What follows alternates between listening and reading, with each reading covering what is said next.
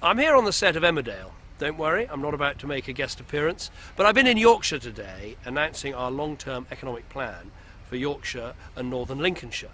And the point of actually really coming here is that actually our cultural industries, television, film, they can make a big difference to our local economies and also to encouraging people to come and visit different parts of our great country.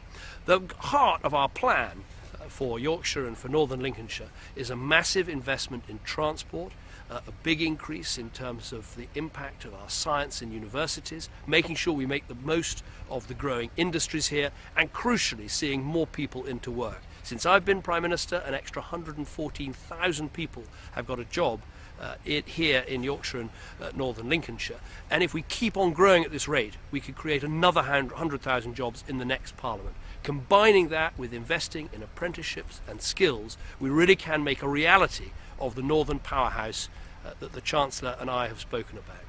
That's what we want as the economy grows, to make sure there's growth in every part of our country. If we have these long-term economic plans for our regions, I believe it can be done.